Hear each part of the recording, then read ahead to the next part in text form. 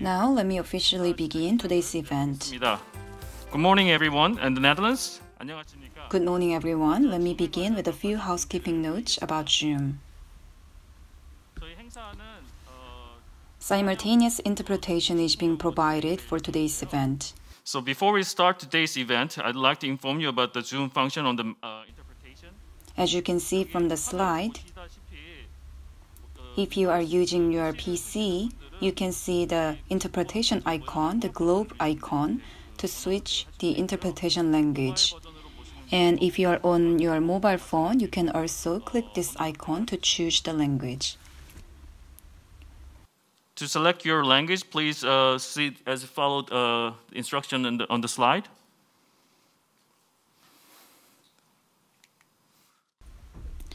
Now, let me begin today's event.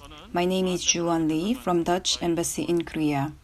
At the outset, I'd like to express my gratitude to everyone for joining the Zero Energy Building and Aquathermal Energy Storage Matching Day to reduce building energy for achieving carbon neutrality. We have two special guests who have come to congratulate today's event despite their busy schedules. First, I'd like to invite Robert Dijkhuis, Sustainable Building Envoy from the Netherlands Ministry of the Interior and Kingdom Relations, for congratulatory remarks.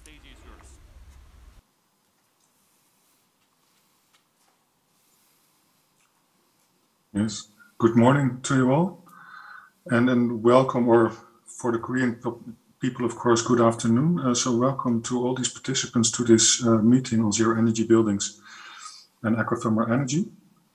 And a special welcome to Mr. Min-Soo Kim, the president of SAREC, the Society for Air Conditioning and Refrigerating Agencies in Korea, Engineers in Korea. So my name is Robert Dijkhuis, and I'm the special envoy for sustainable building in the Netherlands. And this is a new position which was created at the beginning of this year. And that was in response to the launch of the European Green Deal. And the European Green Deal has set a very ambitious target to become the first climate neutral continent by 2050. The built environment is responsible for 36% of greenhouse gas emissions. So it will have to play a very big role to reach this target of climate neutrality.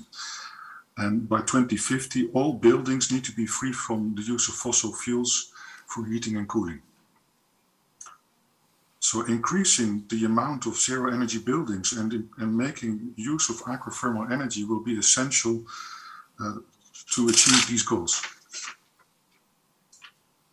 Yesterday, we had a meeting between the Ministry of Land, Infrastructure and Transport of Korea and our Ministry of the Interior and Kingdom Relations to celebrate 60 years of diplomatic ties between our nations, but also to talk a little bit deeper on our collaboration on smart cities and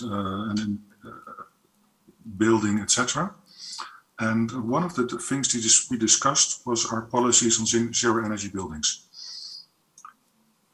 And we concluded that we have corresponding ambitions. So because of that, I'm very happy to see that today we already take the next step and we exchange concrete examples by businesses on how we can make these ambitions to become climate neutral by 2050 to become reality. So I'm convinced that this exchange will lead to many more new insights and fruitful future contacts. So let's stop speaking for me, and I wish you all a very successful meeting. Thank you very much. Thank you for your remarks.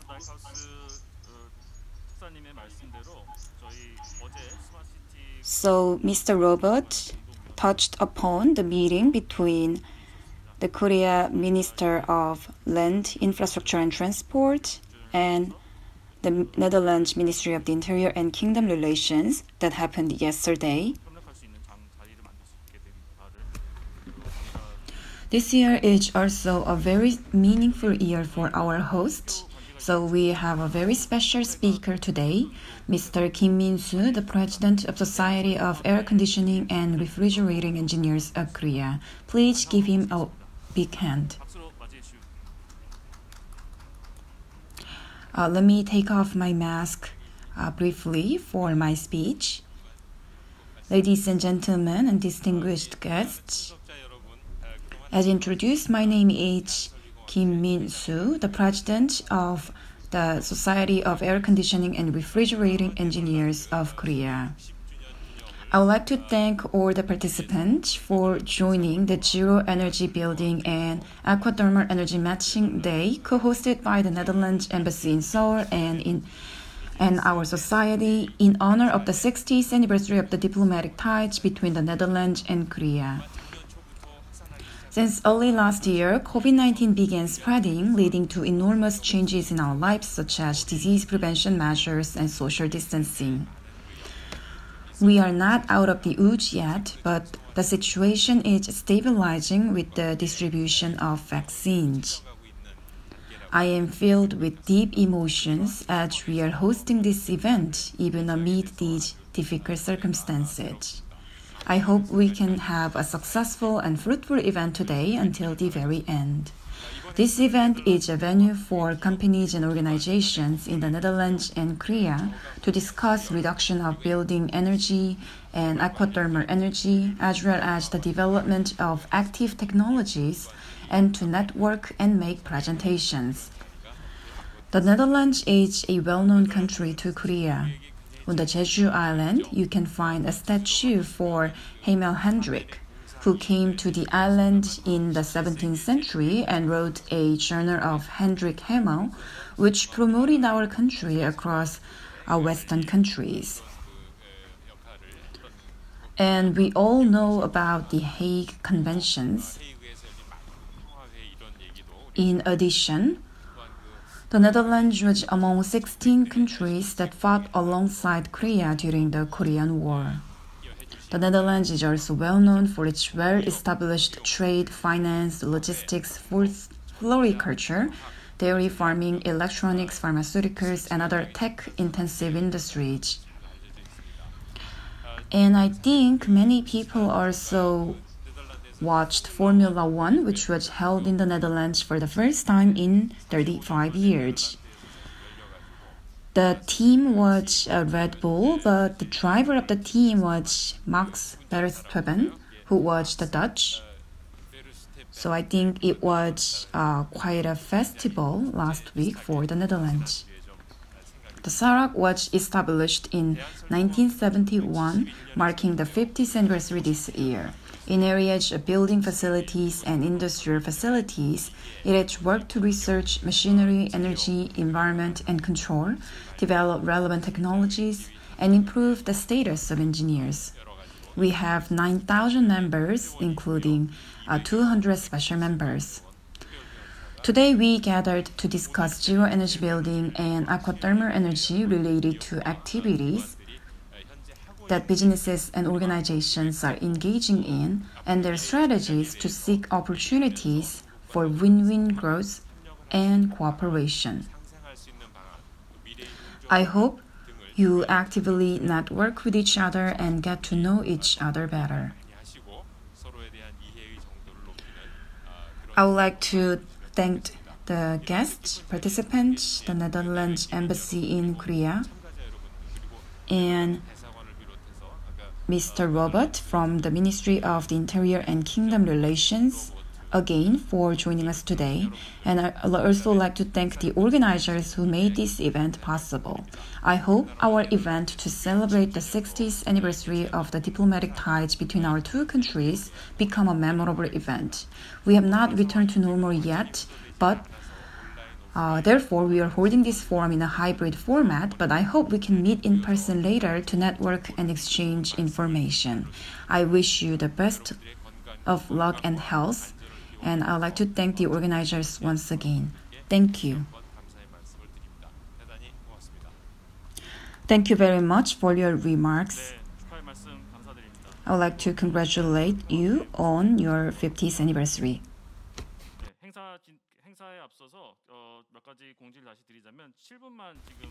We have one announcement. As we have many presentations today, everyone will be given 7 minutes for presentation.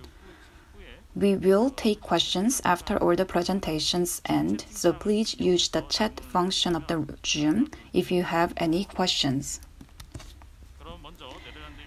Now we will hear from 7 speakers from the Netherlands, starting with the Witteveen+Bos, a leading Dutch engineering and consulting firm in construction, civil engineering, and urban areas, which conducted a feasibility study on Busan Eco-Delta City with regards to Aquathermal energy project.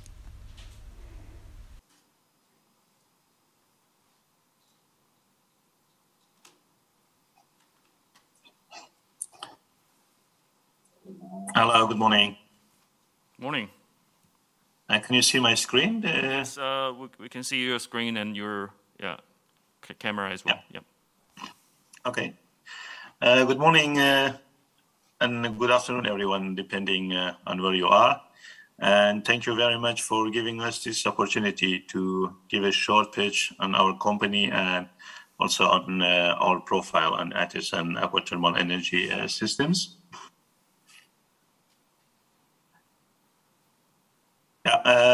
I'm Saleh Mohammadi, a renewable energy consultant at Witteveen+Bos engineering firm. Witteveen+Bos is an independent consultancy and engineering firm, mainly working in the industry and public sector, based in Netherlands. And it has been founded in 1946, and since then we have grown into a company with more than 1,300 employees worldwide. We have 6 offices in the Netherlands and 13 offices in 11 countries abroad.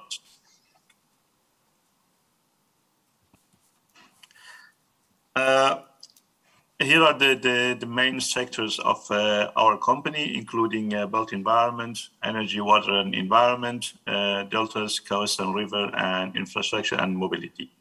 And we provide consultancy and engineering services in this field for our clients.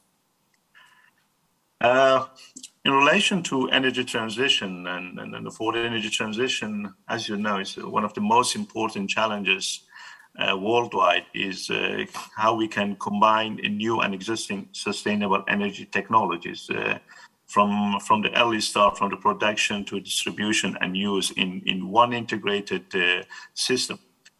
In our company, in Witteveen+Bos, we have expertise throughout the whole value chain. And with that, we'd help our customers and our clients throughout the value chain, from the generation, storage, and distribution to optimize energy consumption, as you see in this simple infographic. With regard to ATIS and Aquathermal energy systems, our company has expertise on all ranges of underground thermal energy storage. As you see from the smaller scale, from the BETIS or borehole thermal energy storage to ATIS, and to the end to the different range of geothermals, including shallow, deep, and ultra deep. So for those of you that maybe ATIS or Aquathermal energy storage is new or not familiar, it's a seasonal thermal energy storage that can, in a sustainable way, basically provide heating and cooling for the buildings by reusing and heat and cold from the buildings and storing it in the subsurface and again recycling it for use. We apply and integrate this technology in our projects from different scales. For example, from the building level to the regional scale, and we integrate this technology with the regional energy planning. For example, with the larger scale heat pumps, or with the Aquathermal energy, that basically is the heat. Recovery and recycling heat from the surface water and sewage to larger scale like urban energy master planning. Here you see our activities, roles, and also our UPS in the application of ATIS and Aquathermal energy systems. For example, as you see in development of master planning and spatial planning of the Aquathermal energy systems, to the feasibility study and business case, risk assessment, geological and geohydrological modeling, and impact assessment, detailed engineering design, realization, monitoring, and also optimization, basically, of the operation of the system. I will present two examples of our reference project. The first one is one interesting project called the Smart Thermal Grid for the Floriada 2022. So in this project, basically, beside the designing the nearly zero energy buildings, we also design a kind of smart thermal grid based on the principle of smart grid in electrical engineering, and we apply that to the thermal networks. And by that, we connect buildings, users together, and also to the ATIS system that was regenerated by the surface water, that was surface water from the nearby lakes. Another reference project that also was mentioned earlier in the introduction was a feasibility study on applying aquifer thermal energy storage in the Busan EDC, that we did this project in cooperation with the KINTEX and K-Water. And it was, in the project, basically, we did all kind of detailed analysis of surface and subsurface for the project site. We analyzed the energy demand of the buildings, and we designed a kind of integrated energy system that connects the ATIS to the aquathermal and also connected to the buildings. Some lesson learned that might be interesting for you in this project, here you can see, including ATIS. Yeah, we found that the ATIS indeed is a viable option and proven technology for collective heating and cooling in Korea. And with energy saving of 50% for heating and 90% for cooling can be achieved. ROI is up to 7 years, of course, depending on the location and specification of the subsoil of the location. CO2 between 40 and 90% can be achieved, suitable for built environment, because basically it doesn't have any smell, noise, or visual impact, or kind of heat island impact. And also, interestingly, we saw that Korea basically has a kind of stronger position, a stronger, it is quite a favorable situation for the ATIS. For example, if you compare it to the Netherlands, because the seasonal temperature differences between summer and winter is quite high compared to the Netherlands. So that's basically favored the operation of the ATIS system. So I would like to end the pitch by mentioning a few opportunities and challenges for the application of ATIS and aquathermal in Korea. On the strength side, I would say that there's an abundant aquathermal energy sources in Korea. Recent study by K-Water shows that almost 27,000 gigawatt hour per year can be recycled, basically from the reservoirs and water pipelines in Korea. That's a huge potential. Also, there's a strong driving forces from the government because of the new Green Deal to decarbonize the built environment that basically can provide a nice context for application of ATIS and aquathermal. Saleh, I think we run out the time, 7 minutes. Sorry, but can you finish it in maybe 5 seconds? Yeah. Yeah. And then in the challenge side, of course, there's a lack of data, and still regulation are very complicated, and there's also a lack of operational experience in Korea for this technology. Thank you very much for your interest and attention. If you like more information or has any question, please feel free to contact me. Thank you very much. Okay, thank you, Saleh. Thank you for understanding. 예, 현장에 계신 분들은 혹시 영어 한국말로 들으시려면 통역 리시버를 통해서 1번 선택하시면 됩니다. For those who are present here and wish to listen to English to Korean interpretation, please use the receiver and turn to channel 1. Next, we have a presentation by Anton from Deltares, one of the Netherlands' leading engineering and consulting firms in water business. Can you unmute yourself? Can you see the presentation? Yes, we can see your presentation. Yeah, thank you. That's great. First of all, thank you for for having us and to allow us to give a presentation on this this event. I will tell briefly something about Deltares, and then I will focus more on aquathermal energy and the warming up research program, because it's very much related to this event. Deltares is a not-for-profit organization in the Netherlands. We are a research institute. So our aim is to develop research and to make it applicable for the market.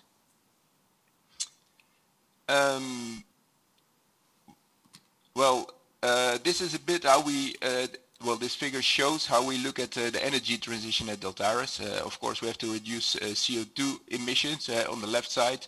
And we need all kind of process for that, solar, wind, water, and subsoil. And we think that water and subsurface are very important to be used in energy transition, and it can be used even more. It can be used, but on the other hand, we also have directly to investigate the impacts of all renewable energy systems.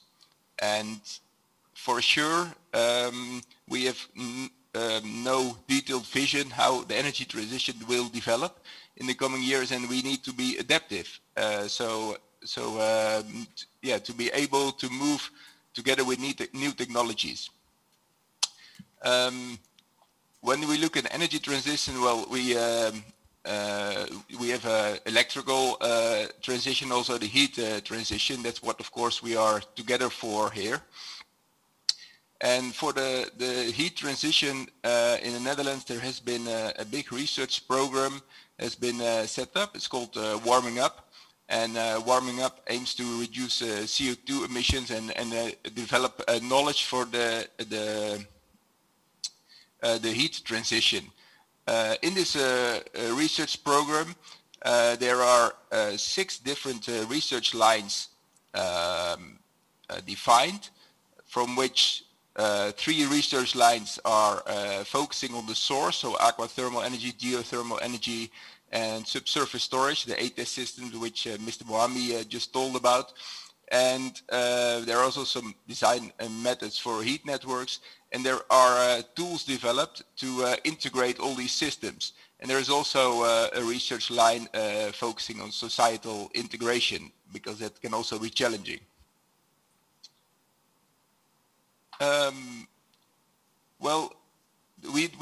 This warming up research program has been led by Deltares and TNO, is another research institute in the Netherlands, and it contains about 38 different partners, and that ranges from governments. You see them on the left, top left, right side, governmental organization, research institutes a bit at the top, and you see also municipalities, consulting companies, and construction companies, and also universities. So it's a big group of all different partners who develop knowledge. Also, our friends of IF Technology are added to the list. They will give a presentation in the next slide.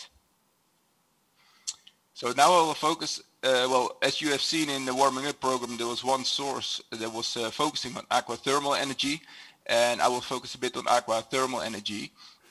And aquathermal energy can be used very well to restore the imbalance. So if there is more heat or more cold needed, then aquathermal energy can restore this imbalance. In the Netherlands, we divide the aquathermal energy in 3 different groups. So aquathermal energy from surface waters, aquathermal energy from drinking water, and aquathermal energy from wastewater. And to give you an idea, the potential for aquathermal energy in the Netherlands is sufficient to supply more or less half of the Netherlands with heat. So it can be quite significant. An additional value is that aquathermal energy can also be used for cooling.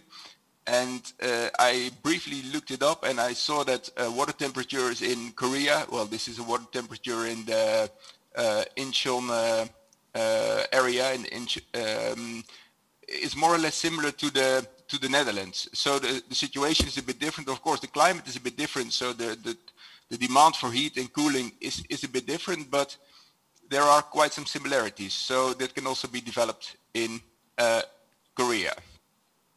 Well, in this research line, aquathermal energy in warming up, we have three sub-themes, and they are looking at on the potential of aquathermal energy. That's the figure you see on the right hand side on the top. You see we made a viewer, for example, which shows the amount of gigajoules per year that you can harvest from a certain freshwater body. So the colors show you the amount of energy that can be harvested. On the lower left, you see assessment. We do assessment for the ecological impact, looking at surface water and literature investigation. What kind of impact does these outflows in surface water have? And on the right lower side, you see we also look at the technique and the cost of aquathermal energy. A system normally consists of an intake system, pipeline systems, and a heat exchanger. And what you can see on the photo on the left-hand side is that this small pipe with the red arrows pointed is, for example, an intake of aquathermal energy system, which is quite small for a built environment. We also looked at, well, if you would feed a whole city with aquathermal heat, what would happen? Is it realistic to feed a whole city? So we investigated the city of Nijmegen, which is located at the Waal River in the Netherlands. Nijmegen is a city about 170,000 inhabitants. Basic conclusion was that, yeah, aquathermal energy can be used to supply a whole city. So the intake systems and outflow systems have normal sizes. The heat pumps have realistic sizes that can be purchased on the market. There's sufficient subsurface storage capacity, and also the pipe diameter for aquathermal energy system are normal, are realistic. And my last slide, we also looked at other cities in Europe where we assessed the potential for aquathermal energy. A lot of cities are built at alongside the rivers, and on the left hand, on the lower right side, you see a table for the different cities, which percentage of heat can be used, can be generated from aquathermal energy. And you see when you combine it, excluding ATES systems, is, for example, quite high in the Netherlands, but also in Paris you can have more than 50%. If you include ATES systems, well, also the subsurface should be good to do that, and then the percentage decreases slightly. Okay, Anton, I think we ran out of time. Can you finish it in 5 seconds, maybe? Yes, well, thank you very much. This was my last slide, and I hope you, well, we would also be interested in doing this together with Korean companies, looking at Korean cities. Okay, great. Thank you. 감사합니다. 다음으로 네덜란드 지열과 수열 관련해서 가장 많은 경험을 갖고 있는 Our next speaker is from a company that has the longest track record in the field of geothermal and aquathermal energy. Let me present Bos from EVE Technology.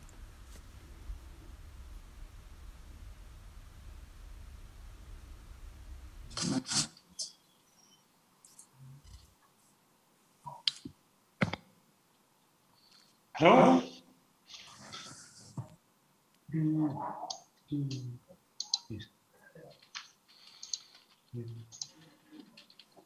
Can you make it a full screen? We see.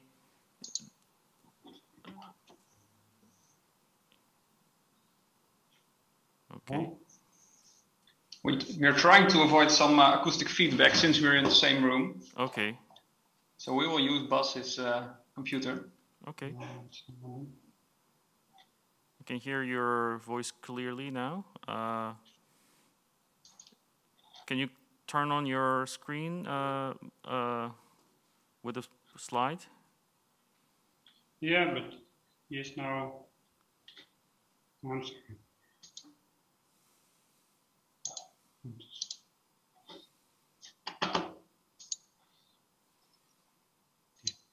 So,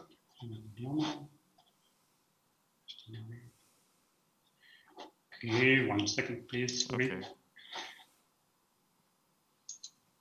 Screen, this one, Here. Okay, now see the PowerPoint. Yes, set to start and then. Okay. Okay. I'm very sorry. Okay. Okay. Good afternoon, everyone.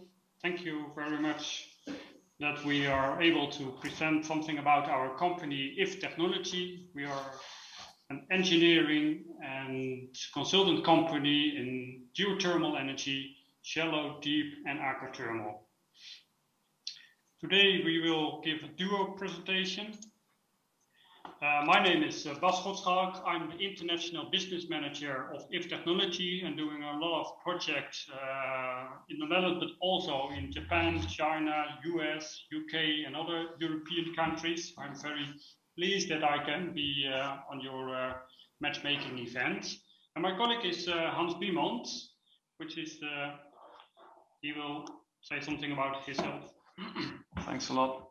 My name is Hans Biemond. I'm a concept development expert and mainly working in real estate development using hydrothermal technology.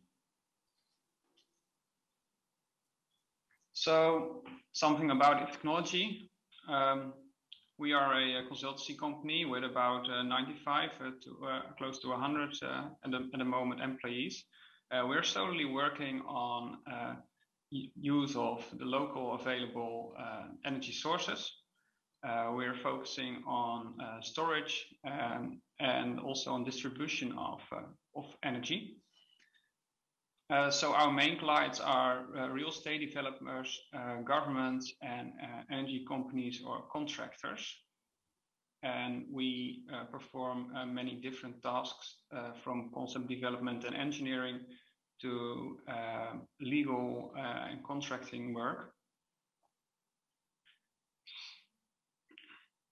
So our main technologies make use of the subsurface, both shallow and deeper geothermal technology, and use of the surface water, which is widely available in the Netherlands.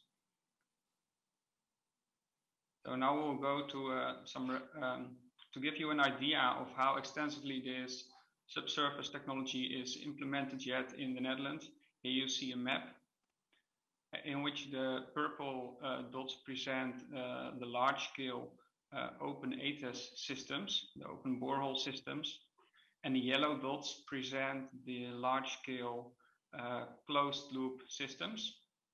There are many more installations, but these are only the installations who need a permit and are above 70 kilowatts.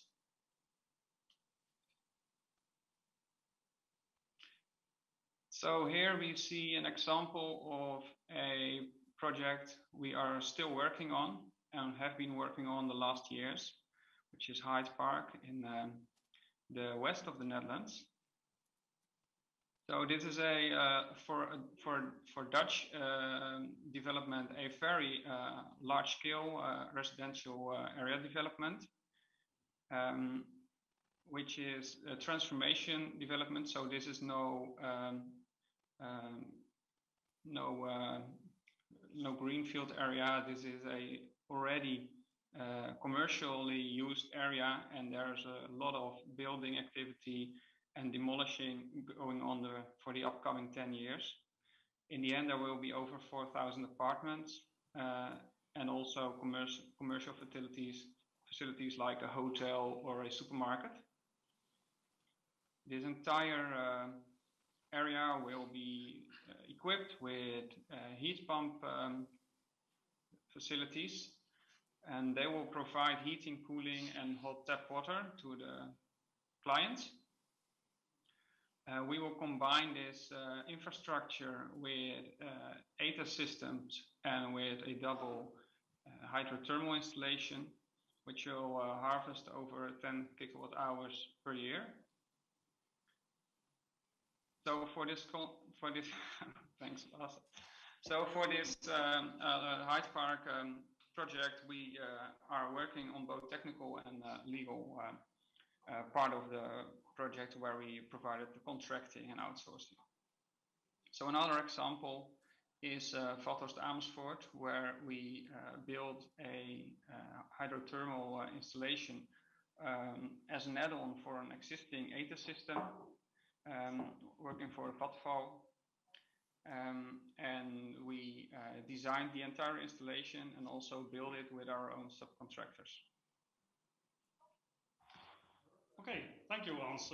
What can we do for you? Because we like to emphasize that we would like to collaborate with South Korean companies because we want to accelerate the energy transition. So we are very open for collaboration. Now, what can we do? We think we can help you with giving trainings in the design of hydrothermal and ETA systems. With our experience in more than 3,000 projects, that would be very nice to do. We can evaluate the feasibility of hydrothermal and shallow geothermal systems. We can help you in joining design teams to work together on making reliable designs. What we also can do is do some quality checks. We can support in the realization and commissioning phase. And we also have experience with the exploitation phase where we can monitor ETA systems or aquathermal systems and to give recommendations for improvements. So, and the last option is that we can support in trade missions. So if our clients interested, we can show and demonstrate some projects. So thank you very much for your attention, and we are looking forward for other contacts. Thank you. Okay, thank you, Bas and Hans. It was a very informative presentation. 다음은 네덜란드 시설 농업의 climate control. Our next presentation is by Priva, which has expanded its business from climate control for controlled environment agriculture to general buildings.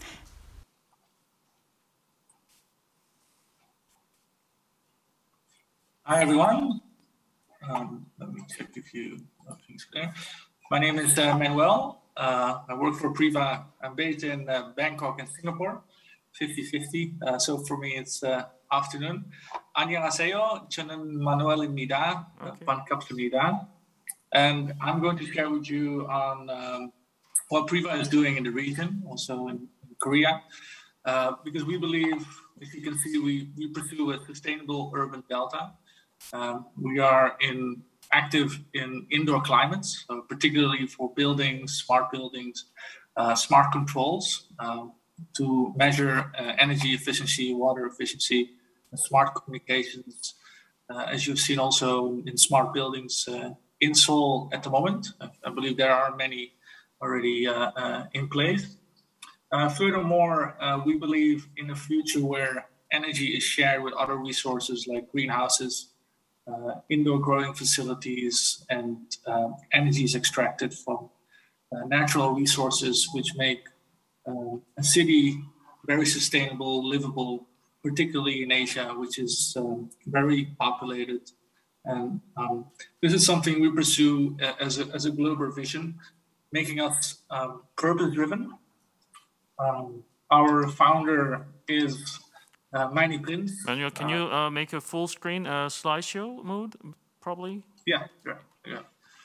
Okay, thank you. So our founder pursues a sustainable urban delta. That means we're actually active in horticulture, growing food and vegetables and flowers in greenhouses, indoor growing, mainly in the US, North America, UAE, but also in smart buildings.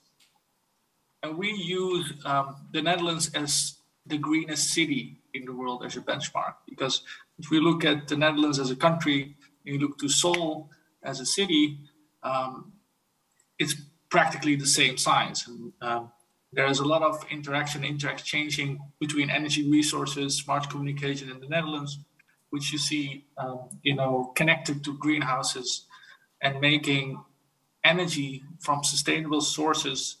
The greenhouses for food production, very affordable.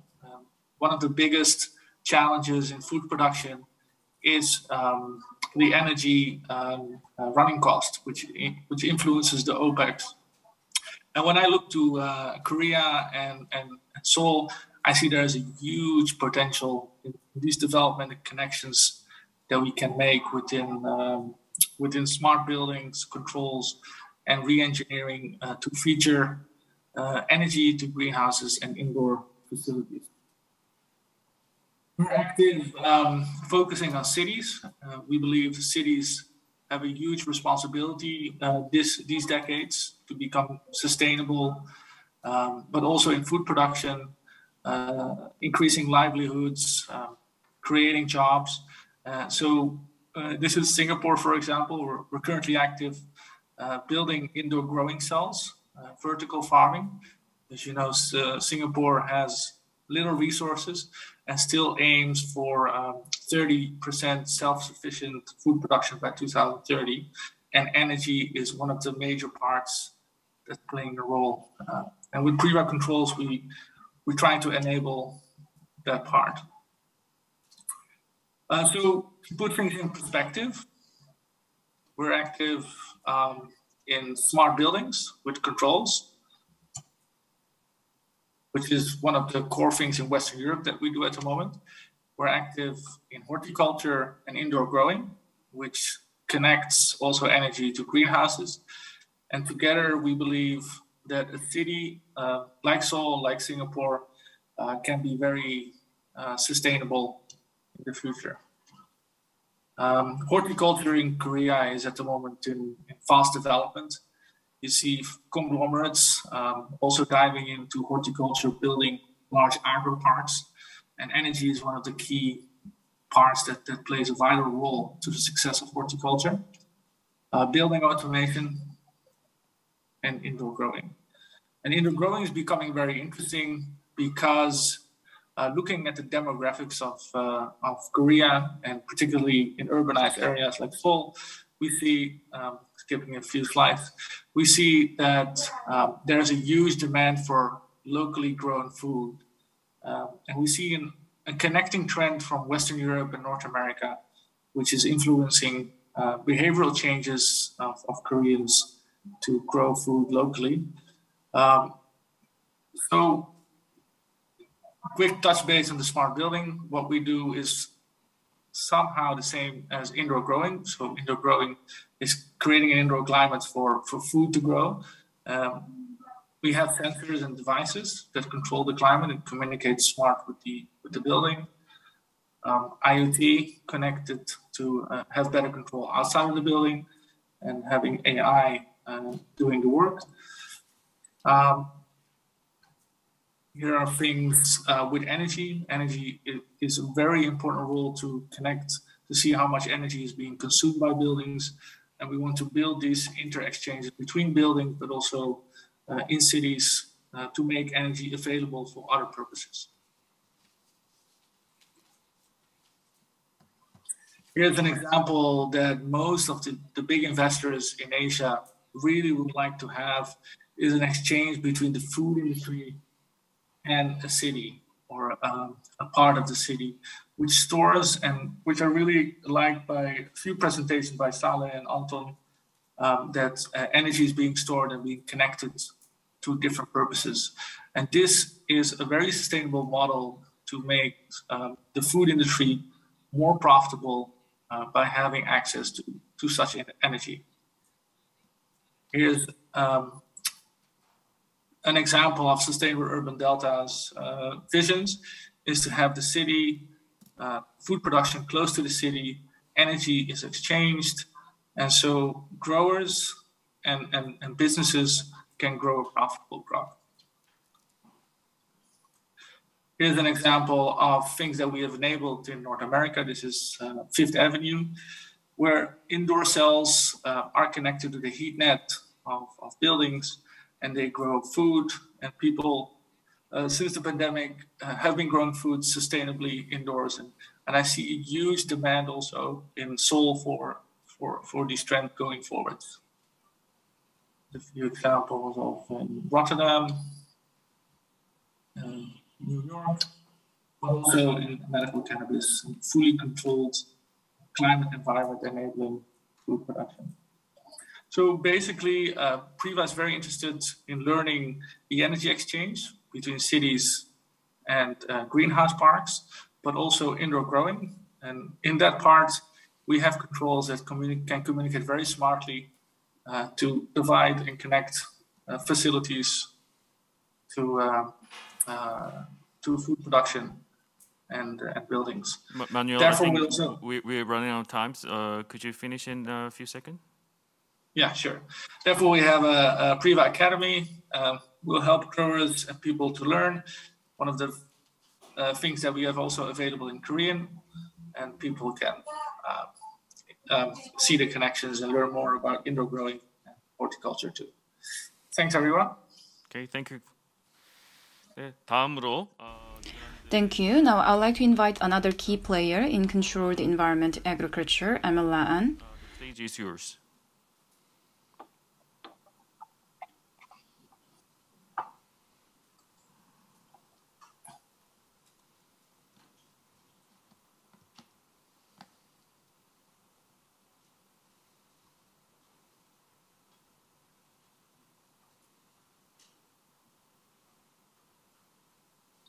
Hello everyone, can you see my screen and can you hear me? Yes, we can see your screen, and can you also turn on your camera so that you can see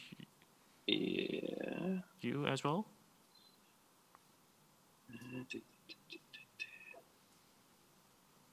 Okay. Okay, now we can also see you speaking as well. Okay. Yeah.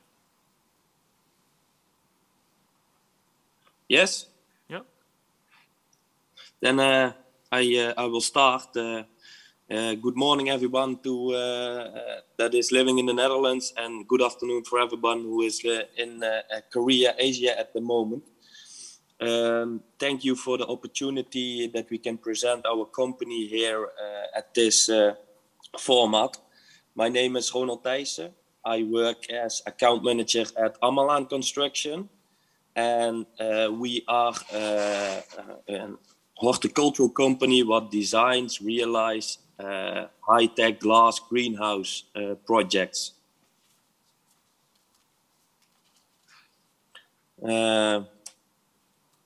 Yeah, as I told, we design and realize complete turnkey high-tech greenhouse projects. Our customers are investors, tomato growers, pepper growers, cucumber growers, lettuce growers, for flowers, balcony plants, you name it, everything what you can grow and you want to control in a controlled climate in a greenhouse. We are active all over the world. That means also in North America, Europe, Australia, Asia.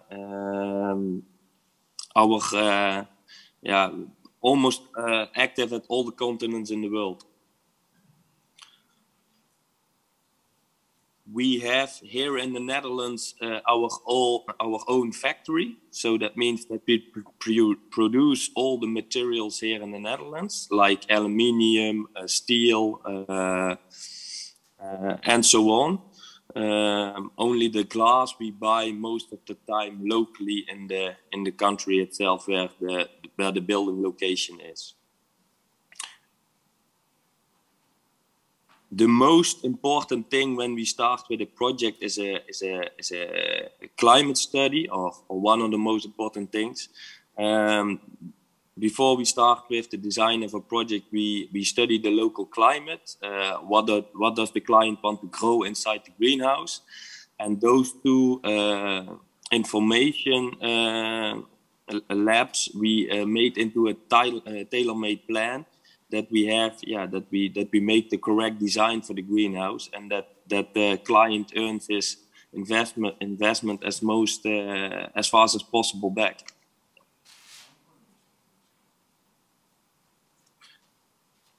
Our company is established in 1948 in the Venlo region in the Netherlands. Maybe somebody knows that a greenhouse most of the time is a Venlo greenhouse. It is designed here in this region where I am at the moment. We have a leading position in the world. We are with the biggest five greenhouse builders in the world. And our company has two names. One is Ammerlaan Construction, what you see right now, that's for the countries abroad. And Maurice Kassenbouw for the is the company name for when we build in the Netherlands. But the company is exactly the same with the same people and the same location.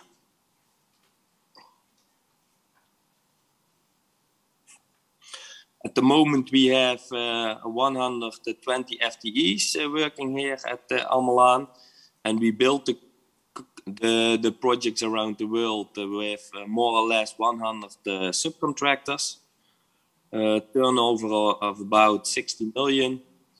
20% of what we build is in the Netherlands, and 80% of what we build is abroad.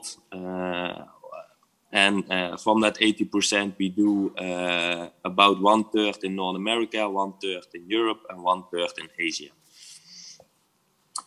Our yearly building capacity is between 100 and 120 hectares a year. So that's quite a lot. We can produce in our factory here in the Netherlands, if it is necessary, 3 hectares a week.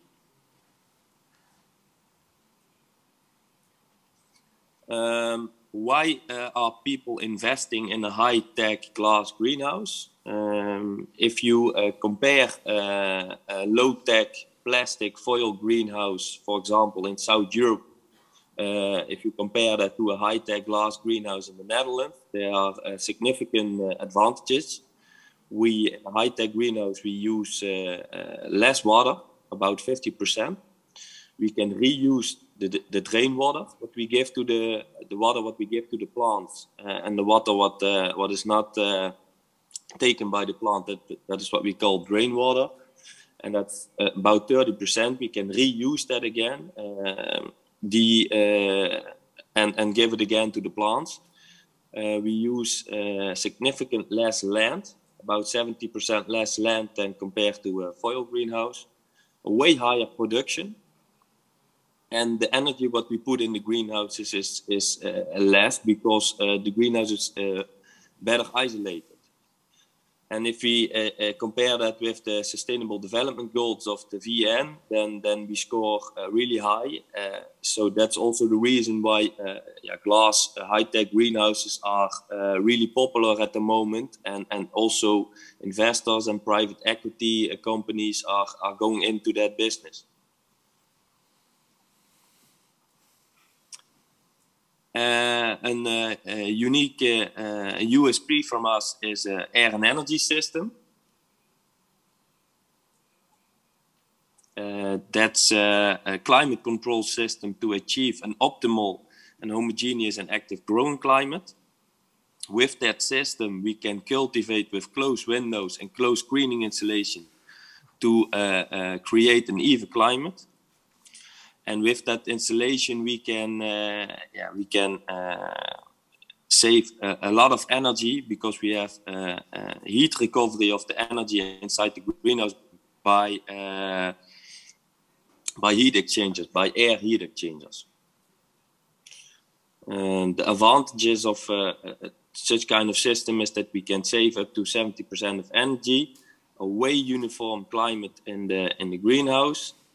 A less disease pressure of pests and diseases. Ronald, I think we run out of time. Can you finish in a few seconds? Reduce the CO2 use, because the CO2 is staying better inside the greenhouse.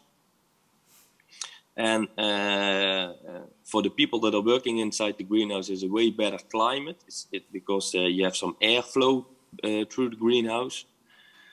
The condensation water, what we have in the unit, Ronald, we can reuse. I think we need to stop your presentation. For the plants, and we can reuse the heat of the lights when we have assimilation lights. So that's also very sustainable, and all of that takes care that we have more production, about 5 to 50%.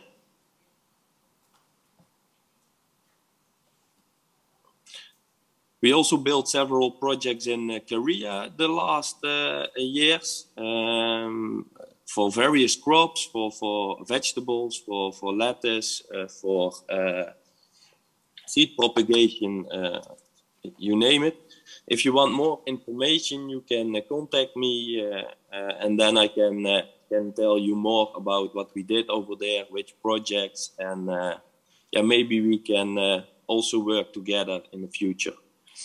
On this slide, you see my contact information, my email address, the website, my mobile phone number, my direct mobile phone number. So, yeah, please feel free to contact me. Okay, and, thank you, if Roald. you have questions, I'm more than happy to answer them. Thank you very much for the time, and once again for the invitation. Thank you. Okay. Thank you for your presentation. Next, we will hear from Wansdronk, a Dutch architect office specialized in green buildings. Rennie, please start your presentation.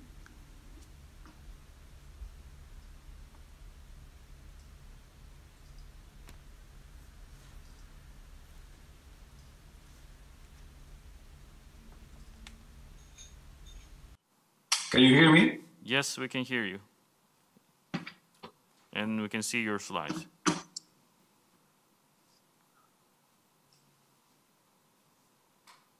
Now it's gone.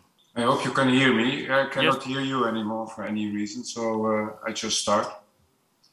So my name is René Wansdronk. I'm based in the Netherlands as an architect, and we develop a zero emission and a low exergy building concept. So it is about two things. One is the building concept itself, and the next thing is to co-finance it is a carbon credit blockchain wallet.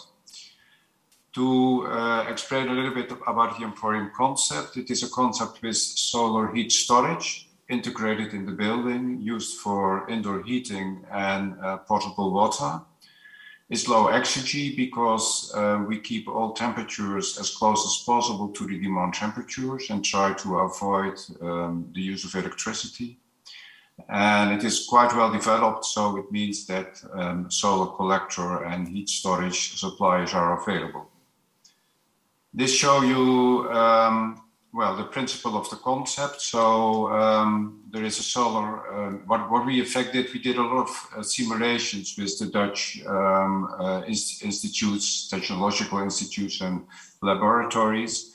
And the outcome is, in case you look to the winter sun position, which is here the solar collector, you minimize the demand for seasonal storage. So that's step one. And step two is, in case you integrate the water column with the building, you use the energy losses, which is more than that you store per year, as building heating. And what you see here is the dimensioning of the system for a housing project. So 2 houses and then the column in the middle. And here we made a design for a hotel, which more hot water demand, so the columns are slightly larger. Today, this concept is in its implementation stage. So we are looking for projects to learn to deliver with local partners. So the construction sector is very local organized. Transport costs of materials more than 30%. So it means we will never export buildings. We can only export knowledge. We do have available a transit simulation system to calculate worldwide combined with outdoor climate and indoor climate demand, the dimensioning of the system. So that means that we are looking for local architects and engineers to cooperate with, possibly also local authorities. In case you want to use the transit system, we should like to cooperate with research institutes. And finally, that's a new part in this development. We should like to discuss with the emission trading system about the added value of zero emission buildings. So far, emissions are punished. So you pay or you have to buy carbon credits because you're going over a ceiling, but zero emission is not yet supported. So in case you make zero emission buildings, you don't earn carbon credits. And I think that is desired or required to support the implementation of new built zero emission buildings, which is really necessary if you look to the approach in 2050 to have 95% reduction which is mainly impossible to do that with renovation projects. So we compensate, in fact, with zero emission new buildings, the existing building stock. So I keep it as short as possible. Here are my details. So in case you like to receive more information, please send me an email or give me a call. Thank you very much. Okay, thank you, René. I hope you can hear us. Thank you. Our next speaker is IBIS Power, a Dutch company with technologies to produce energy using roof-integrated wind and solar power energy system. Alexander, the floor is yours. CEO. I am Alexander Suma. I'm the CEO of IBIS Power. I'm just checking, can you hear me? If you can raise your hand, somebody, then I can see that. Yeah, we can hear you. Thank you very much. Alexander Suma, the CEO of IBIS Power. I would like to share with you our developments of a product that combines wind and solar energy for buildings of 5 levels or higher, and that can address the challenge that South Korea is facing in making buildings sustainable and meeting government demands on building energy generation on buildings. And what is the problem that building developers, either it's for new construction or renovation projects, are facing is that there's a limited space on the roof to apply solar panels. There is a lot of installations, air conditioning units, shadow areas of elevator shaft, roof edges, etc., that limit the space that you can actually put solar panels, while solar panels on the facade are much lower in efficiency and much more costly. So that's a great limitation to meet your goals and actually go through the energy transition. On the other side, there is a lack of space in South Korea. There is either mountains, and where there's no mountains, there are buildings and cities. In a population of 52 million people, 80% live in the city, so it's a very urbanized society, while 60% of the total population live in apartment buildings. That's much more than in the Netherlands. We have a different culture, but in South Korea, apartment buildings are a common good. So there is a great need to find building decentral solutions to generate energy. Our solution is called PowerNest, integrates solar and wind energy. It's not just a combination of a wind turbine and solar panels, but it's an enhanced, aerodynamically enhanced combination, creating the highest efficiency possible. It architecturally integrates with the building, as you can see here on this picture, and it's a fully modular solution. And I would like to share one of those modules with you. This is what we call a corner module. On one side, it heightens the roof space, so we can make use of a most spatially efficient way to apply solar panels. And we go 1 meter over the facade, where we use more than 100% of the roof space for solar panels. We add the wind energy system, where we capture the winds from the facade with the louvers on the edge and aerodynamic applications, and then we accelerate it with a Venturi effect, 140 to 160% towards the turbine. So this turbine generates 4 times the wind energy compared to if you would place it in a free field. We make use on an additional way of the wind. It's where we direct it to the solar panels, to the bottom of the solar panels, which creates a cooling effect, making all the panels generate 10 to 15% more per year. And lastly, we make use of the reflections internally, where we can make use of bifacial solar panels, adding another 20 to 30% of solar power per year over all the solar panels. So together, compared to the conventional way of applying solar solutions on roofs, we generate 6 times more the energy. And in the Netherlands, that means we can supply buildings up to 15 stories, 15 building levels, completely of its electric energy.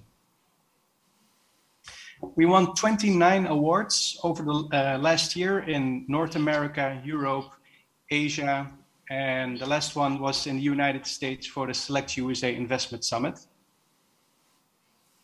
And this is a picture of our latest installation in Rotterdam, in the city center. It supplies 60 megawatt hours per year which is the equivalent of 29 apartments, which is basically the whole building that you can see on this picture. It consists of 3 modules with extensions, and the crane you can still see in the picture. We lifted the full installation on 6 hours on top of the building. This is our next project. It will be in Eindhoven. We are currently manufacturing the steel structure for it, and it will supply 75 apartments of this 70-meter high building in the city center of Eindhoven.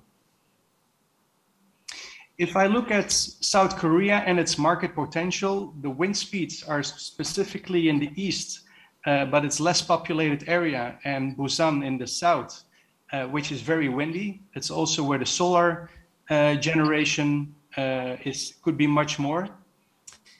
And if I compare the potentials for energy in the 4 major cities, Seoul, Daegu, Gwangju have a similar energy potential per module. So this is per module, which is similar as the Netherlands, while Busan has a much more wind conditions, and you can see that the power generation will be much more.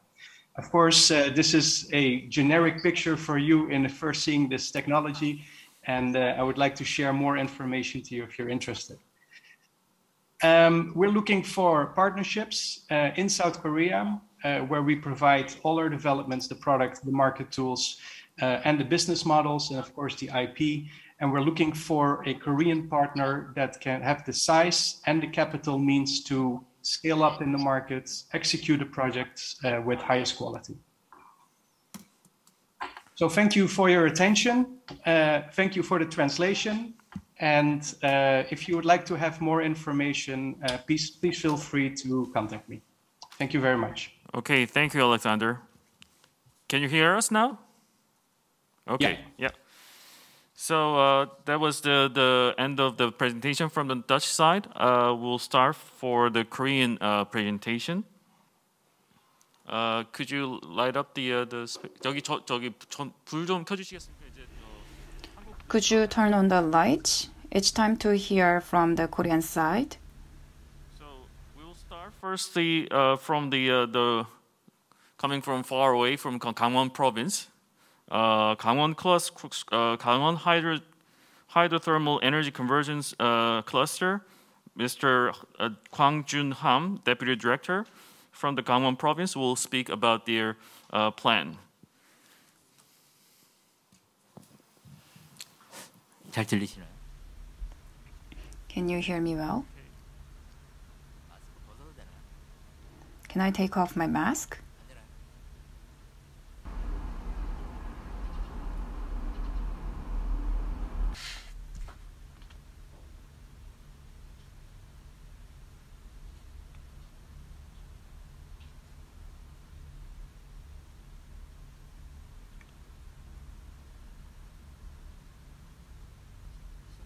Can I begin? Yes, please go ahead. Good afternoon. My name is Kwang Jun-ham. As introduced, I am from Gangwon Hydrothermal Energy Convergence Cluster. It is a pleasure to be able to introduce Gangwon Hydrothermal Energy Multiple Cluster, especially to the participants from the Netherlands. So let me now begin.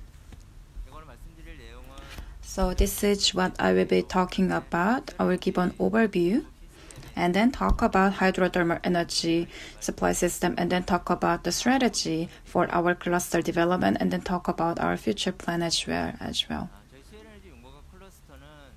So first, this multiple cluster is placed in Dongmyeon, Chuncheon City, which is about 1 hour away east of Seoul. And the land area is 784,912 square meters. And we began the design work this year. And we expect the project to finish in 2027. And the total investment is about $289 million. And the operators are the Gangwon Province and Chuncheon City and K-Water. This is the joint project. Then this is how we will use the land. We have 3 areas: K Cloud Park, K Water Energy Park, and thirdly, the eco-friendly housing complex. Now, as for K Cloud Park, we will have large scale of data centers, 6 of them. There will be 40 megawatts inside each. And in the middle, you can see the K Water Energy Park, and the relevant ministry will be managing this.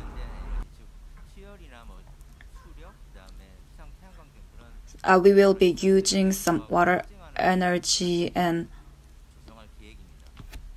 there will be a demonstration project. And on the right, we have the eco-friendly housing complex. So this is going to be a residential area for the employees of the clusters. And this is an eco-friendly housing complex. And let me now talk about the hydrothermal energy system. Our cluster is near Soyanggang Dam. This dam is a multi-purpose dam, and without this dam, we were not able to envisage these clusters. And this dam's water capacity is about 2.9 billion tons. And thanks to the suitable water temperatures of the Soyang River Dam, we are planning to use these waters for the cooling and heating of the data center.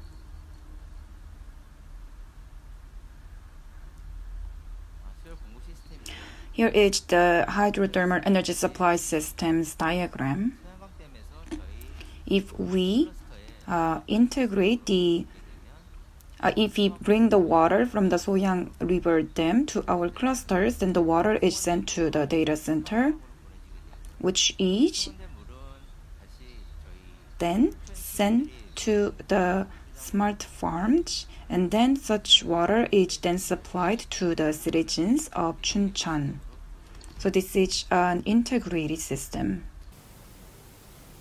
And about a 2.7 kilometer pipeline to supply water is under construction, and we are nearing the end of the construction at the moment. And our system is a gravity flow system. So Soyang River Dam, the average water level is 180 meters, and from the pump to the water purification plant, it's about 170 meters. So as long as it's maintained at over 178 meters, then the water can be supplied through a gravity flow system. And so how the data center will be using the hydrothermal energy. So when the water from the Soyang River Dam flows to the data center, it will be used for heating and cooling of the data center. The temperature for the water flowing into the system will be 7 degrees, but it will go out at 12 degrees Celsius. And when we actually simulated this model, we found out that the hydrothermal energy cooling is very energy efficient, requiring only 17% of the annual energy required by conventional cooler systems in data centers. It can also help reduce greenhouse gas emissions by a large amount. And what's unique about our clusters is that we reuse the hydrothermal energy. So the temperature for water increases to 12 degrees Celsius in the data centers.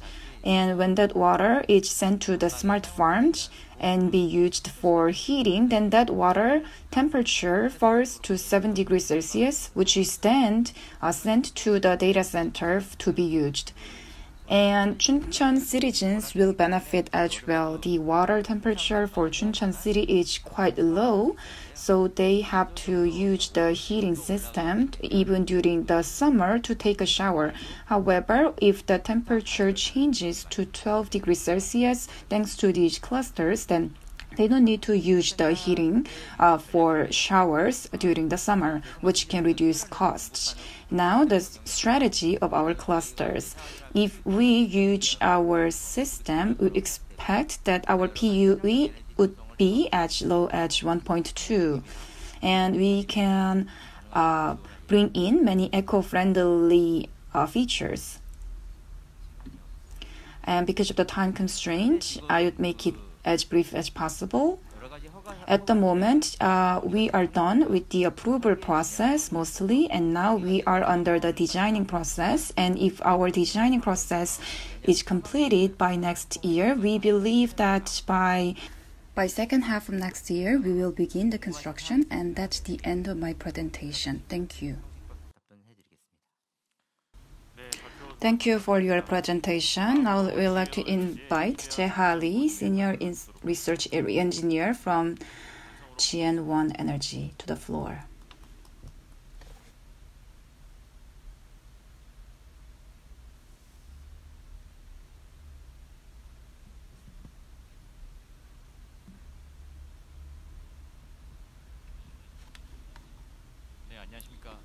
Hello, I am Jae-ha Lee, Senior Research Engineer from Genone Energy. I want to provide a short overview. This is the content. You can see it for yourself. Our company's name is Genone Energy. It was established in 2002. And the CEO is Keun-hwa Choi. And we have 36 employees in total, and our capital is 3.110 million won, and our business area is geothermal, hydrothermal, and others. So this is a brief history of our company. Genone, our company, was established in January 2002. And under the name of the KOTEK Energy. And in 2006, we were registered as a renewable energy company in 2006, and we received certification as a company research center. And in 2012, we built a geothermal system for smart farms. In 2013 September, we constructed the geothermal plant, and we changed our name to Genone. And in 2019, we submitted papers to be listed on Kosdaq. And last year in March, we were listed on Kosdaq Exchange. Next, this is our company's organization chart. We have an operation headquarter 1, 2. And the operation headquarter 1 is for geothermal, heat pump, and hydrothermal energy business. And the second operation headquarter was established last year. It was working on fuel cells and finding new business areas. And the R&D center mostly works on national projects, and also it works on developing new processes.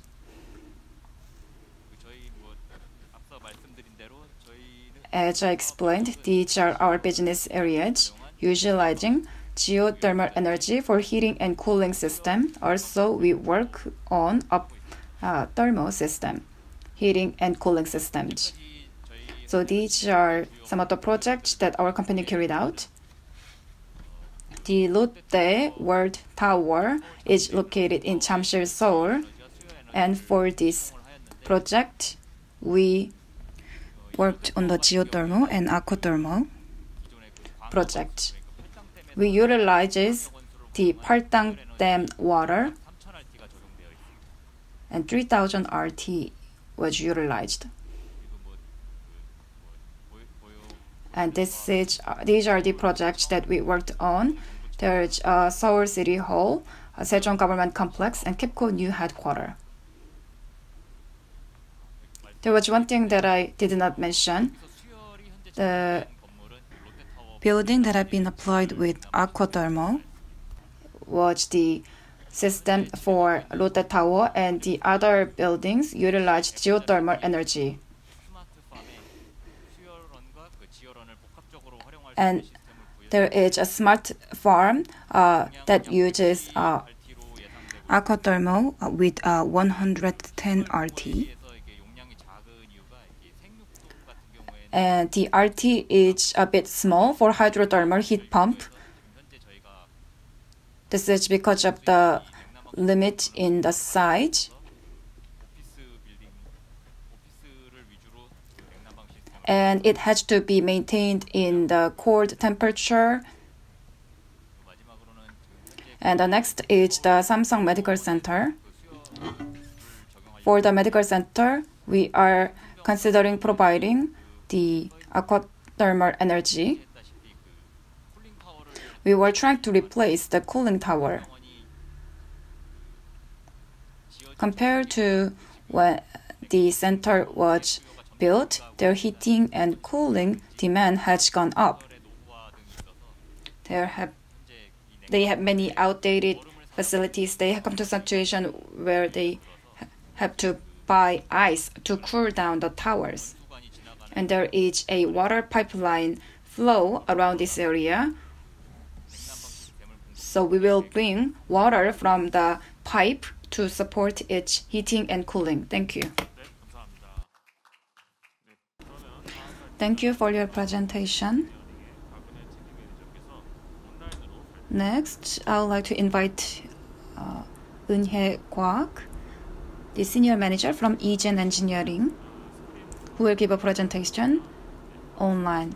Can you share the slide and begin your presentation?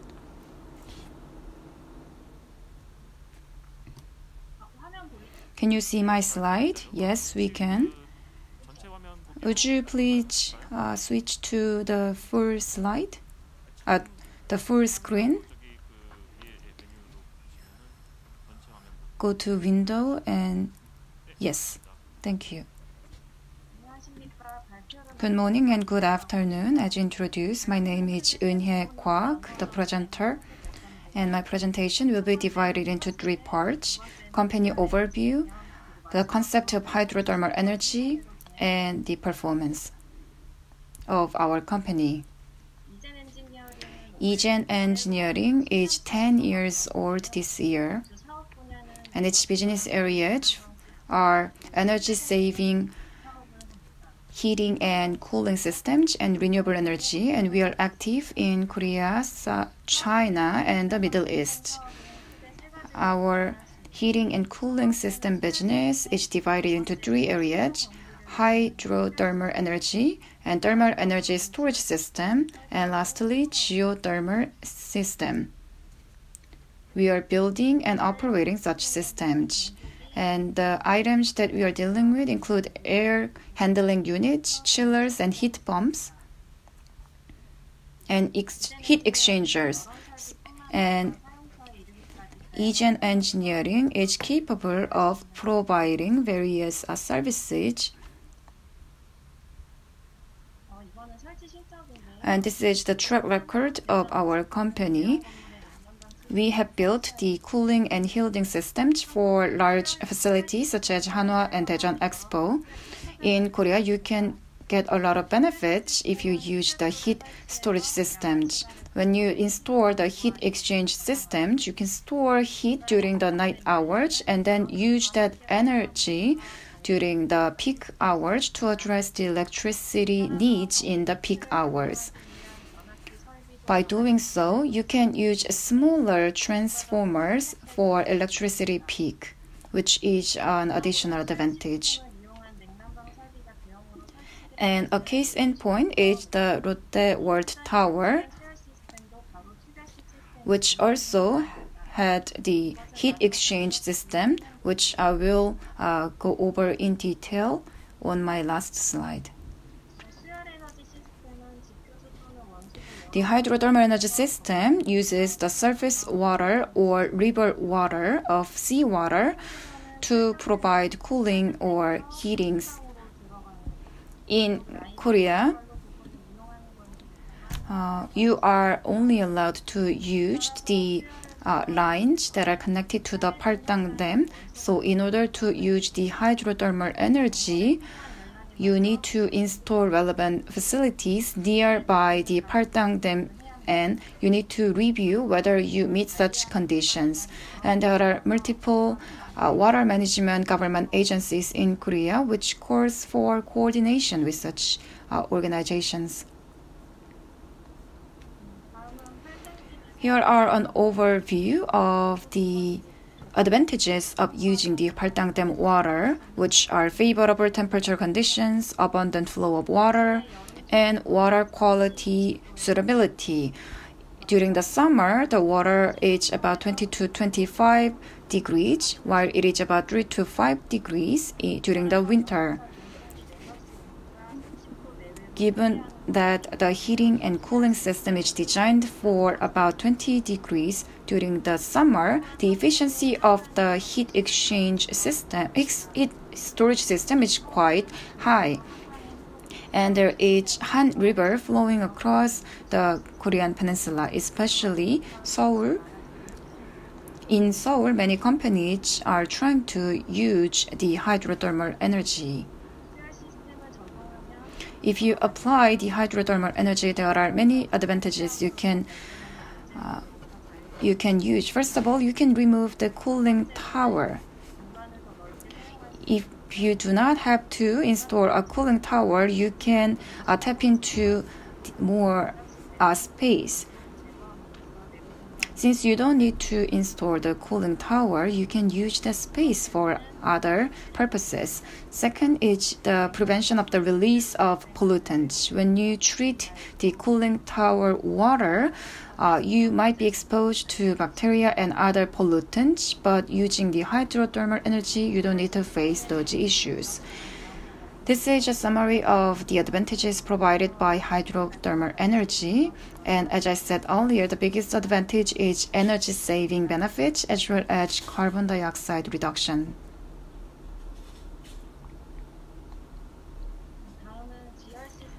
Next, geothermal system, hydrothermal plus water storage system, and gas absorption cooler system are compared on this table. If you use the hydrothermal water storage system, the initial investment cost might be high, but overall efficiency is quite high. For your information, the energy consumption for the Plant 1 and the Plant 2 are similar, but the operation costs are different. You might wonder why. But that's because, as I said earlier, when you use the heat storage system, you can get a lot of benefits from the government. One of them is a low cost of electricity during the nighttime. During the nighttime, the electricity is about 20% lower. That is why the operation costs for the Plant 1 and the Plant 2 are different. Next, this is an example of the application of hydrothermal energy in Korea. This is the Lotte World Tower, which was completed in 2015. Actually, this is Korea's first application of hydrothermal energy. And the thermal storage system installed in the tower is about 5,000 USRT, accounting for 25% of the total building. And this is the diagram of the thermal energy storage system of the Lotte Tower, which is composed of heat exchanger, heat pump, and water storage tank. Since hydrothermal energy is used, the cooling and heating efficiencies are high, and you can store the energy during the nighttime and use it in the peak hours, which allows for a stable supply of electricity. I'm sorry to interrupt, but you are running out of time. Can you please wrap it up soon? Okay, actually, I already touched upon this content. I already talked about the use of hydrothermal and heat storage system can save you a lot of money. And if you need further information, please contact me. Thank you. Next, we'll be hearing about GNS Engineering, Ki-Sup Hwang, team leader. Yes, Mr. Kim, please come to the podium.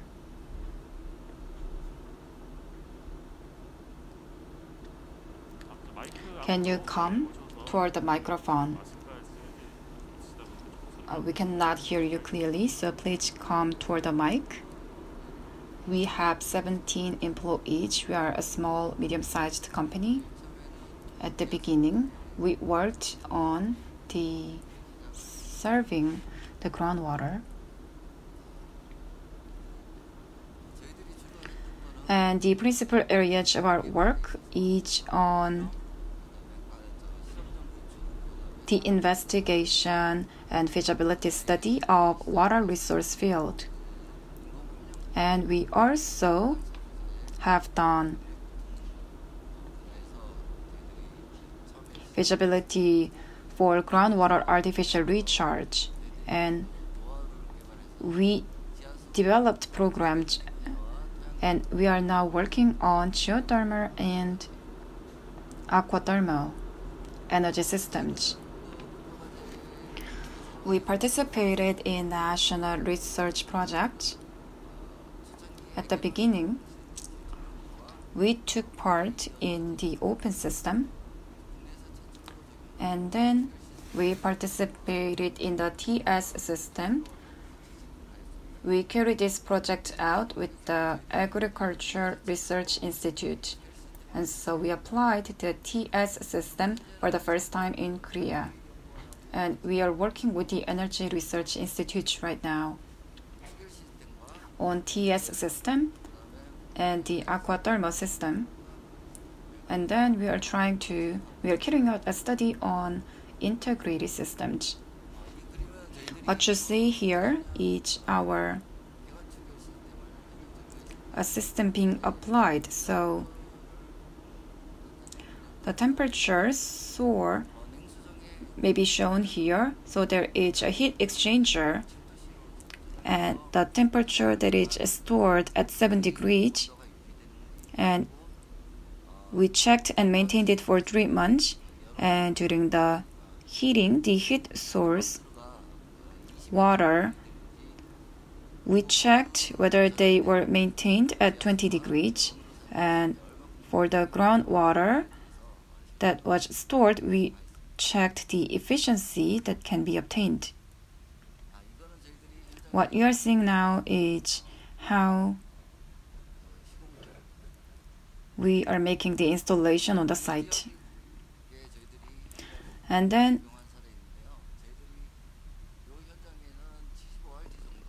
we have about 75 VRT,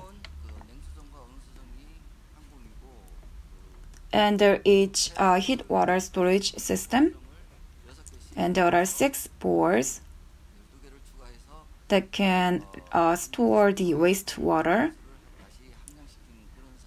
And by doing so, we were able to utilize 90% of the groundwater. And in Korea, the aquifer is 20 meters below, and in Busan, the ATES center area, as well as other areas, the differences exist, but mostly aquifer are 20 to 30 meters below the ground level. Gangwon area, the aquifer for this area is about 20 meters below the ground. In some cases, we can have the system 3 meters below the surface. And then this is the system that we established recently, which is 100 RT. And this is an ongoing project and an ATES system. And the thickness, if you see the thickness, this is quite shallow for aquifer. So it's not that good to get the groundwater.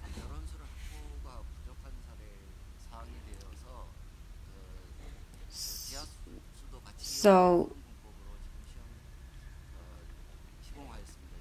we are also using the groundwater for this project, and it's about 12 meters, and there is a hole about 100 meters that has been drilled. So we were able to get a lot of source water from this ground to water. And other than Nakdong and Han River, there aren't many rivers or water resources that are 10 meters below. So we are working on the agriculture system. So we are trying to use ATES near the river. And we have a lot of greenhouses. So compared to buildings, we are utilizing aquathermal energy for these greenhouses. And in Korea, about 100 RT installation is the biggest installation that we have done in Korea. And our goal is to have the system of 200 RTE, and we wanted to check the efficiency that can be achieved.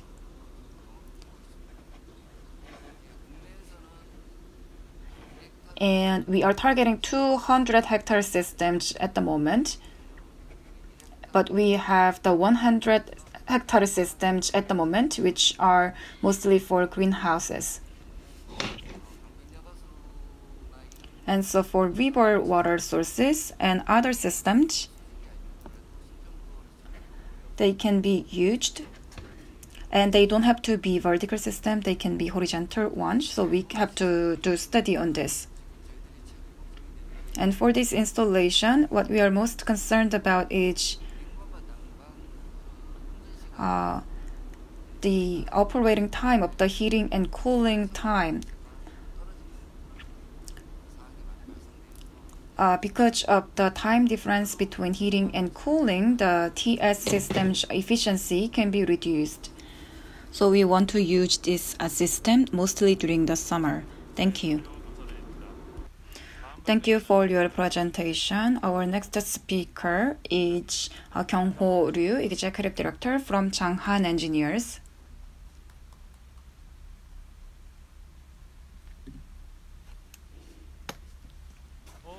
Good morning and good afternoon, everyone.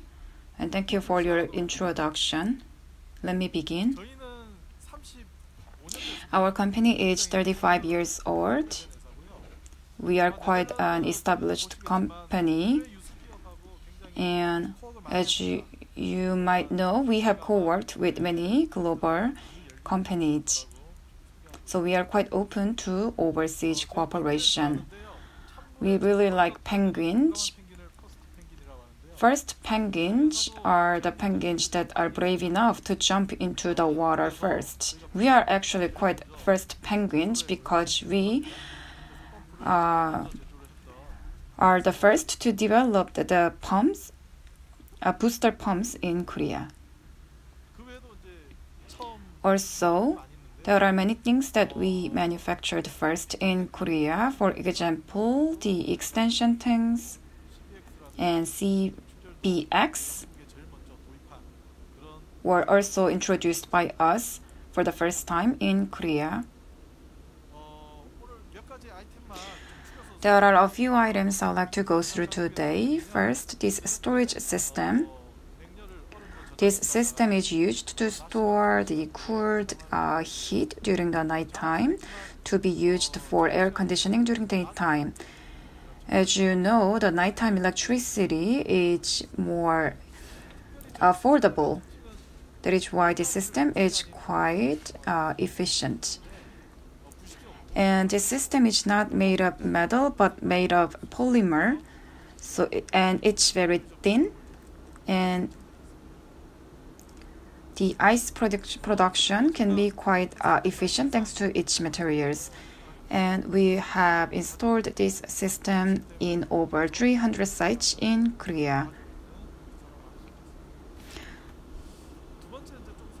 And by using this technology, we can save a lot of energy. And the next item I want to introduce is PVT system, which can produce electricity and hot water at the same time.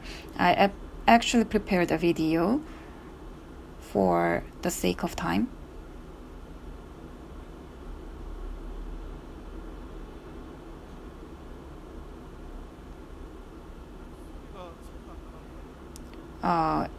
Can I get audio for the video?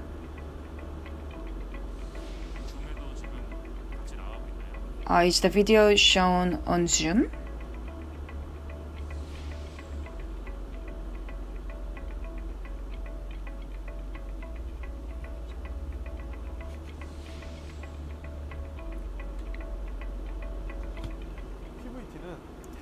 PVT is the combination of the photovoltaic and thermal, which uses the same solar panel to produce electricity as well as hot water. This is a new technology.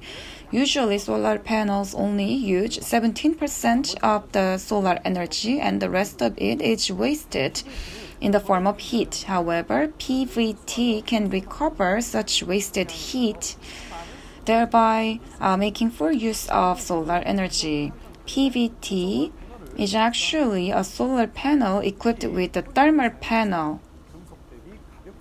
This is quite light and it's resistant to erosion, which gives this product a longer lifespan.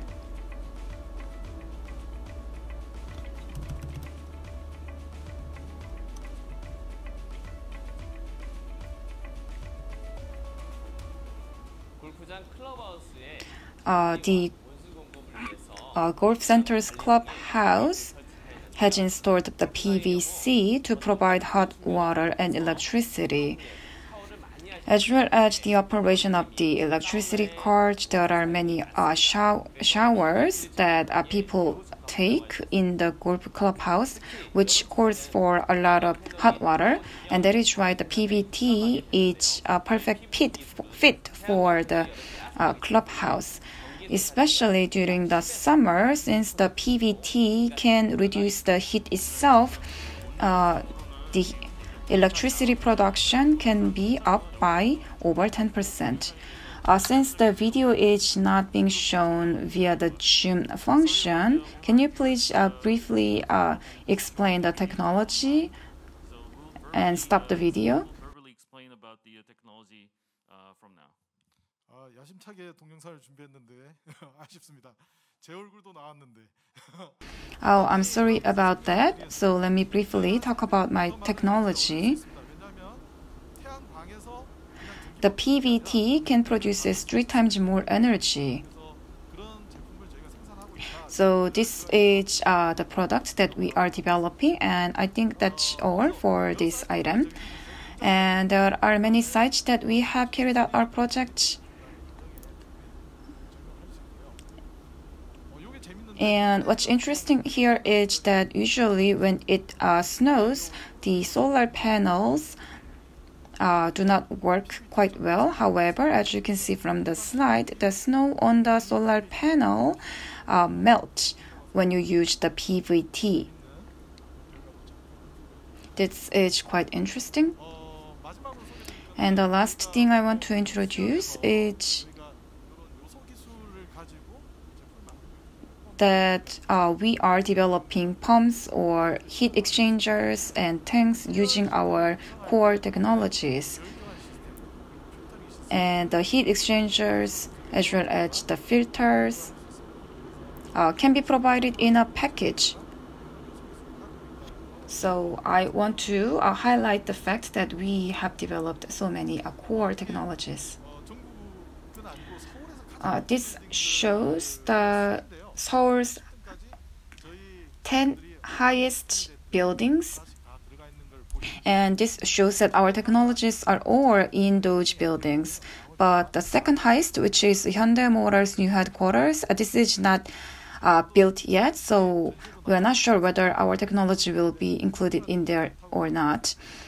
And because of the COVID-19, we cannot have in-person exchanges as we did before, but we have been quite active worldwide. And I would like to thank the host for organizing this event before I end my presentation. Thank you for listening. Thank you very much. Now, our last speaker is Yeonju Rim, President of Intertech, who has come a long way from the Jeju Island.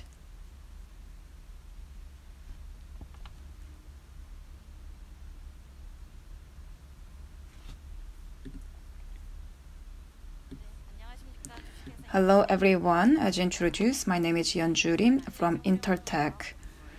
Our company is utilizing hydrothermal energy, and we are conducting a study on the energy and growth of environment of greenhouse. You can continue on. Your slide is being shown on the Zoom. We are operating in Jeju, the southernmost part of Korea, and we are working on aquathermal energy system. We are utilizing the abundant seawater from Jeju and other water resources on the Jeju Island. The specific heat capacity of water is 1, and using the hydro energy, we can save energy by 73%, and we can also reduce the cost, and we can also reduce the CO2 emissions by 38%. And the energy utilization rate for the building's heating and cooling was 25%, but when we convert the fossil fuels to the hydrothermal energy, we can reduce the energy consumption by 50%. And we are striving to build this market as well, and we are seeking the win-win growth through the technology development. And this is the YouTube video that I want to show you for the explanation of our technology, but because of the time constraint, I cannot play this video at the moment. But this video shows how we are using the underground water and other water resources for the cooling and heating system. So please refer to this video. Now let me introduce our technology and talk about how we are using the aquathermal energy.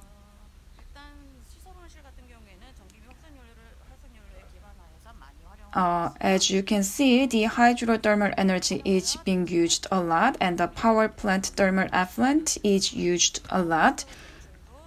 And using this solution, we can reduce the fuel costs and the relevant CO2 emissions as well. We use the wasted thermal energy to generate energy, and as you can see, this KOMIPO is using this energy. And this picture shows that we signed an agreement to utilize the thermal effluent in cultivating a lot of crops such as blueberries and tangerines. In other words, such heat sources are used for the cultivation of these crops. Let me also skip the introduction of the technologies for the sake of time. This picture shows that the Korea Midland Power is utilizing the thermal effluent from the demonstration site as highlighted in the picture. And about 120 RT heat pumps is used to supply electricity. And such energy is being supplied to the relevant area. What I am showing you are the various slides related to the technology that I explained. And this slide shows the summary of the economic evaluation in terms of environment. So since 2018, we were able to produce more renewable energy using our technology. The specific numbers are on the slide. We were able to produce 75.7 TOE renewable energy and save 22 TOE energy. We were also able to reduce the GHG emissions by 114 tons. So we are utilizing renewable energy and seawater energy and other heat energy sources to make Korea and the Jeju Island greener places. Thank you. Now, let me begin the Q&A session, which will last until 5 p.m. Please take advantage of this precious opportunity to ask questions. The Korean speaker. If you have a question, please unmute yourself and speak your question direct to any Korean speaker here. I can start first. 먼저 제가 하나 질문을 드리고 싶은데요. Let me ask a question first. GNS, as far as I know, this is the only company in Korea in terms of the ATES installation. I wonder what was the biggest difficulty that you faced in installing the ATES in Korea. In Korea, the landscape, the aquifer are thin, so the area that we can use are not wide, and that is why we need to develop technology to put the water in,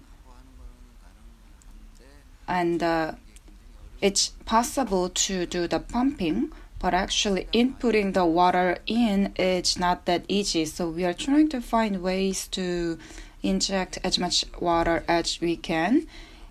And in Puyo area, we have an injection of 80%, and in Wonju area, we have a bore, and even when that bore is used, it's less than 70%, according to our estimation.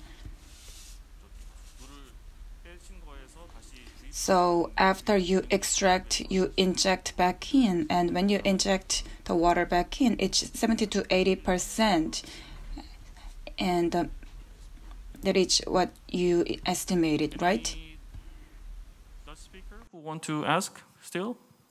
If not, 여기 한국 발표 연사분들 중에서 혹시 네덜란드 연사분들에게 Are there any Korean participants who have questions to the Dutch side? Yes, from Janghan Engineers. Yes, my name is Ryu Gang-ho. I have a question to Ammerlaan. So we have experience of a Vanno greenhouse in Korea, and the heat source is an electric boiler, and that is because the electricity performing is very cheap and subsidized by the government in Korea. That is why we use the electric boiler. How about in the Netherlands? What is the main heat source used in the greenhouses in the Netherlands? That's my question. Okay, this question is to Ronald Tyson from Ammerlaan.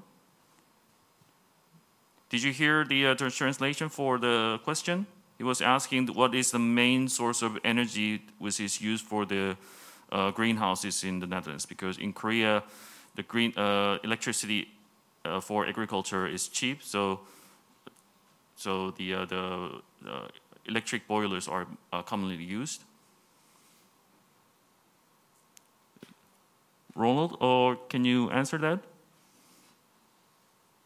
Or even Manuel, I think you can also do that from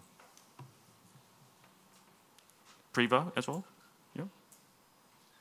Actually, I'm based in Southeast Asia. I have little knowledge of what's happening up on that part in the Netherlands. To be fair, I think somebody maybe from Witteveen or storing connecting greenhouses could be more suitable. Okay. Is there anybody? Okay, boss. Go ahead. Yep. Yeah, please. Yeah, we are working a lot with in the agriculture sector, and I think that the CHP is a very common technology, which is now fading a little bit out because we want to get rid of the gas. So we see that a lot of ATIS systems are used, but also more and more deep geothermal wells. So where we abstract 70 degrees from aquifers from about 2.5 kilometers. So there is a change at the moment, but I think electricity is not the main source in the Netherlands. So mainly it was gas, but that's now fading out, and we are now looking for alternatives. 열병합 발전이 주로 이제 활용이 되고 사실은 큰 이유는 이제 그 연소가 가스가 네덜란드에서 생산이 직접 가스 전이 네덜란드. There is a gas field in the Netherlands. So that is why it's easy to supply natural gas, and the pipelines for natural gas are existing throughout the nation. And the CO2 can be used to produce electricity in the farms. And in the Netherlands, of course, they are going toward carbon neutrality, and that is why they want to reduce the use of natural gas. And that is why the other alternatives would be the aquathermal and the geothermal energy. So we have a question from EGen Engineering. This question is posed to the IBIS Power. Alexander. In Korea for regularly, especially in summer season, do you also consider this high wind situation for your rooftop structures? Do you have a sort of a track record or analysis based on this sort of stormy weather? Especially, I think Busan, you mentioned that's quite a city where typhoon always hit almost every year.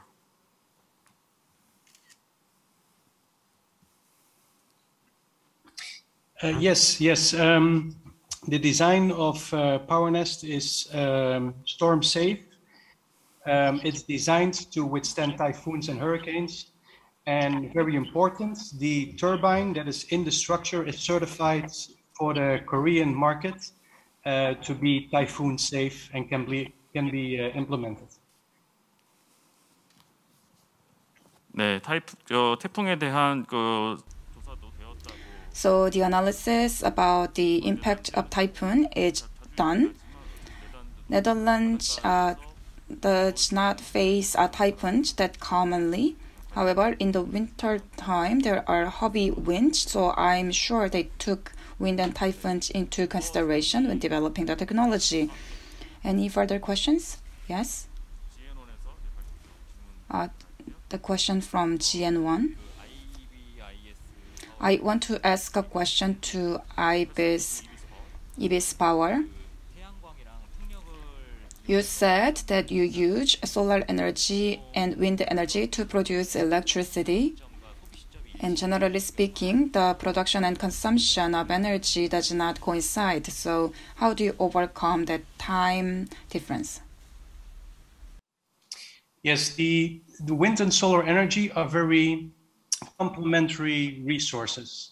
So when it's sunny, it's not so much windy, and when it's winter, it's very windy and it's not so sunny. So it's very complementary. However, there are times that both resources are not high enough. In the Netherlands, we can use the grid, so we stay connected to the grid as a like a battery system. But you can also go off-grid, and in that case, you implement the battery into the building, and then you have a full resource all year round.